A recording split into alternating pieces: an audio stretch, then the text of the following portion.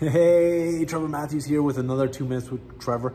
I want to talk a little bit about crankcase heaters, how to install them, where to install them, and the differences between different compressors. I was on a podcast today with Martin King from Process Chiller Academy, and we were having a conversation about scroll failures in chillers. And he said he's seen a lot of crankcase heaters fail, which led to flooded starts, which causes a slug failure or damage in the scroll.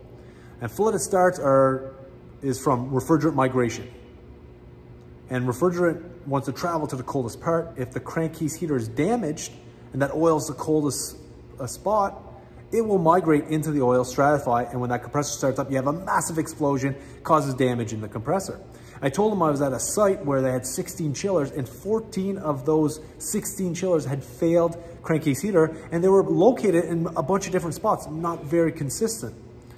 And as you can see behind me, I got a picture here of a couple of different scenarios.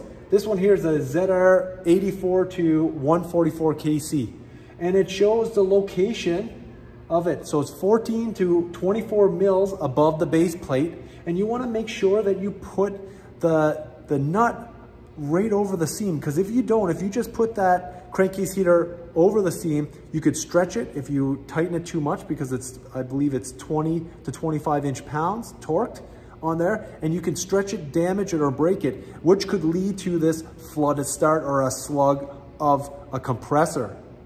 Always check the application engineering bulletin of that specific scroll to see if it's in there. Because if it's too high, you could be overheating the compressor. If it's too low, you might not be heating enough of that oil. I'd love to hear questions and comments. My name is Trevor Matthews. Let's get a conversation going.